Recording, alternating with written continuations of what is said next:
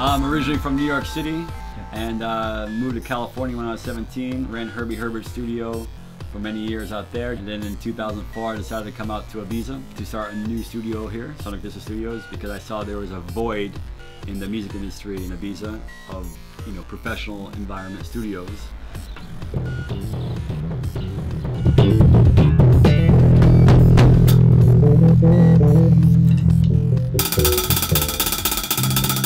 You know, we have a lot of synergy happening with multiple studios, and I could be mixing in one room and recording in another, and then also have a remote recording studio too.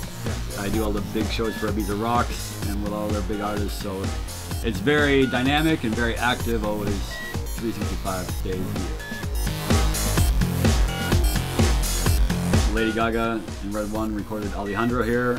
Wow. Akon, David Guetta, Neo, 50 Cent, Red Foo.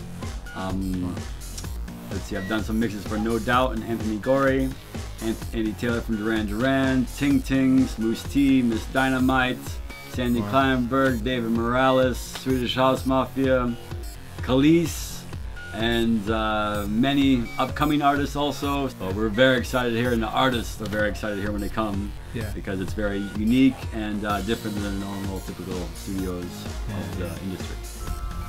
1971 Billboard chart. Having a campfire jam with those artists, 1971, you're going to be very entertained. So it's very important for artists of today to be able to unplug from their technology and be able to perform their songs and their art unplugged.